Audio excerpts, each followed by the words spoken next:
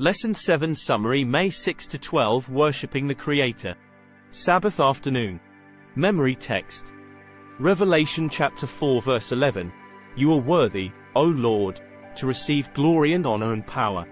For you created all things, and by your will they exist and were created. Sabbath afternoon reflects on the tendency to take things for granted, including aspects of our daily lives and the existence of the universe itself. The author highlights how easily we overlook familiar and constant elements such as parents, the sun, the sky, the air, and the ground. Furthermore, the author suggests that we rarely ponder the fundamental question of why there is something instead of nothing, and why our universe exists with all its complexity and wonders. Scientific theories indicate that the universe was once non-existent, making its current existence contingent and remarkable. The author asserts that our universe exists because it was created by God, dismissing notions of it arising from nothing or mathematical equations. Sunday. A companion in tribulation. Revelation chapter 1 verse 9.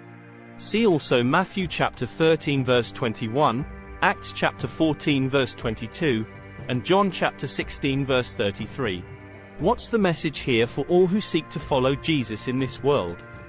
The message conveyed in the passages mentioned is that followers of Jesus may face tribulations and trials in this world, but they are not alone. Even in difficult times, Jesus is present and provides hope and encouragement. John, while exiled on the island of Patmos, received a message directly from God through an angelic visitor. This message, recorded in the book of Revelation, serves as a timeless message of hope and warning for all generations. The central theme of the book of Revelation is worship, emphasizing the importance of worshiping God as the Creator. True worship gives purpose to life and enables believers to endure tribulations, knowing that they are ultimately destined for the kingdom of God.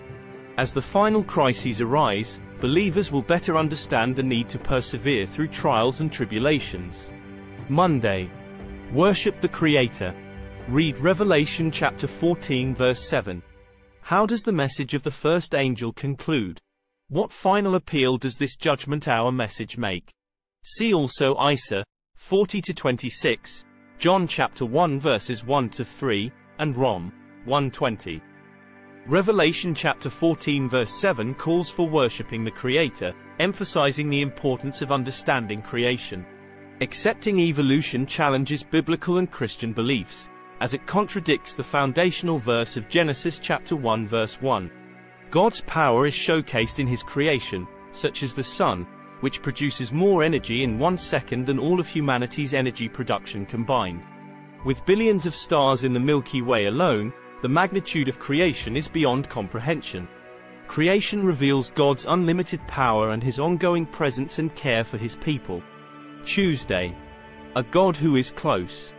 2 Corinthians chapter 5 verse 17, Psalm chapter 139 verses 15-18, Acts chapter 17 verse 27, and Colossians chapter 1 verse 17. What do these verses teach us about the closeness of God? The God of creation, who brought forth the sun, moon, and stars, is not only responsible for the vast universe but also intimately interested in each of us. He delivered His people, guided them, performed miracles, and defeated their enemies. This same God, who unleashed infinite power to create the universe, also unleashes that power to overcome evil and fight for our souls. The mentioned verses emphasize the closeness of God, highlighting His immanence and involvement in our lives.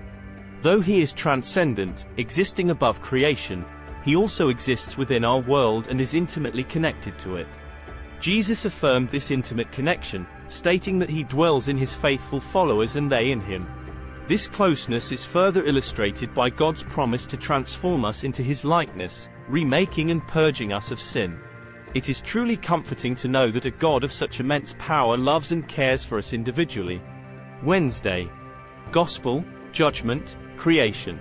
Ephesians chapter 3 verse 9, Colossians chapter 1 verses 13-17, Revelation chapter 4 verse 11, and Romans chapter 5 verses 17-19.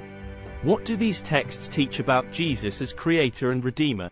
The first angel's message emphasizes the importance of the everlasting gospel and the hour of judgment, urging people to worship the Creator.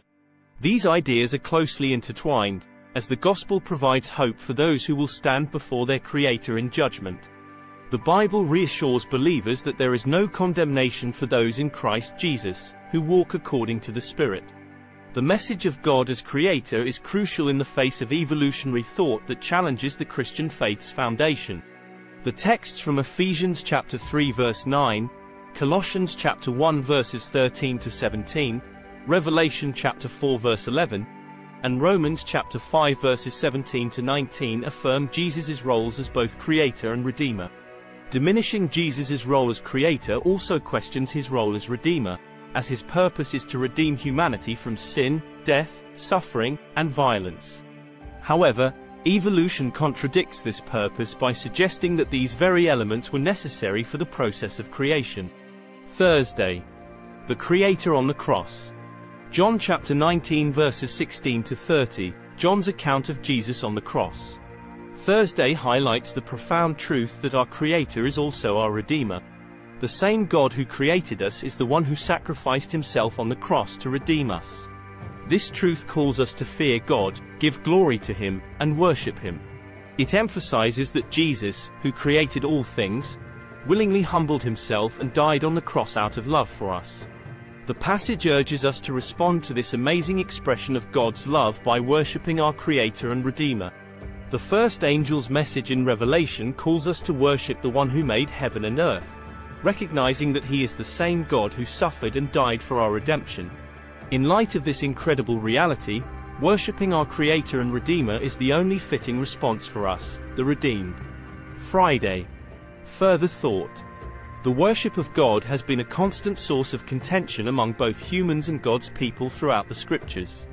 In the Old Testament, the prophets consistently admonished God's people for either worshipping other gods or adopting pagan worship practices in their worship of the Lord.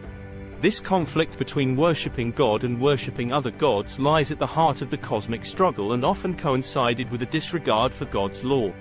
Worship is a fundamental aspect of human existence, involving our response to the presence of the Creator. It is an act that only the living can engage in, as the dead cannot praise or worship. The Creator invites us to surrender our lives in worship, and in return, we receive them back enriched, with a purpose to benefit others. Worship goes beyond ourselves, freeing us from selfishness and providing a center outside of us.